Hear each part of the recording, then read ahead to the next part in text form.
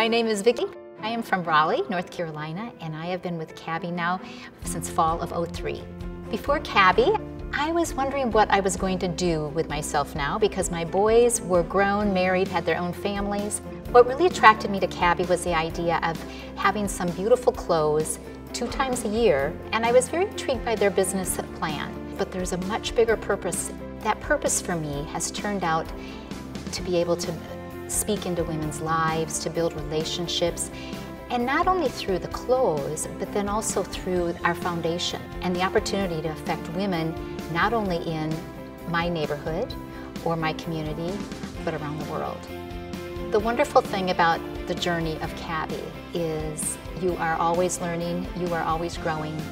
We are all at different levels, we're at different phases of life, we're at different stages of our business.